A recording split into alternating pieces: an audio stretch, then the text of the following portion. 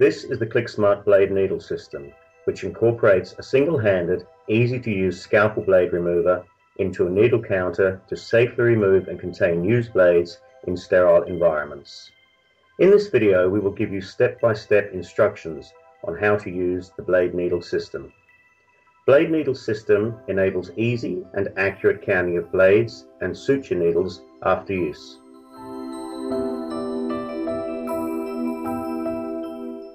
1. Peel the double-sided tapes. 2. Squeeze the catch and open. 3. Stick the needle counter to the working surface. 4. Remove the cartridges from the needle counter. Insert the used needles into the foam as needed. Now, to remove the used scalpel blades, start by placing a cartridge inside the round holder. The round holder enables you to face the cartridge in any direction that's comfortable for you. The cartridge is now ready for single-handed scalpel blade removal.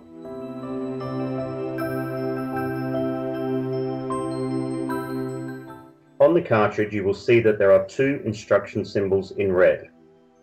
The red scalpel blade symbol indicates which way the scalpel blade must face. The red landing pad symbol helps guide the scalpel blade into the correct section of the cartridge. 1. Rest the blade on the landing pad and slide the tip only into the top of the cartridge. Ensure that the scalpel blade slides under the jaws of the cartridge as shown. Don't push the scalpel all the way down yet. 2. Tilt the cartridge vertically and push down until you hear a click. The click indicates that the blade is secure and it is now safe to use both hands. Lift the cartridge out of the holder and pull the scalpel handle out of the cartridge. The blade stays safely secured inside.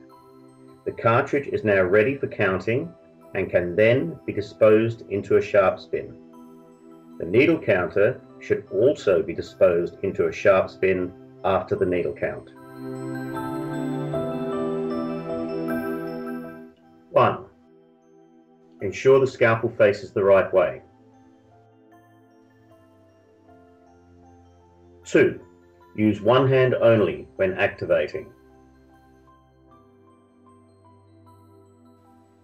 3. Be sure to rest the blade on the landing pad to guide the blade into the cartridge.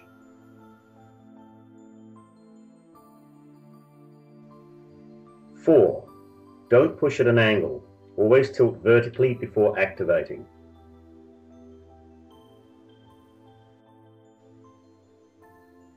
'In summary, 1. Blade must face the right way. 2. Use one hand only when activating. 3. Rest the blade on the landing pad before insertion. 4. Tilt before activating.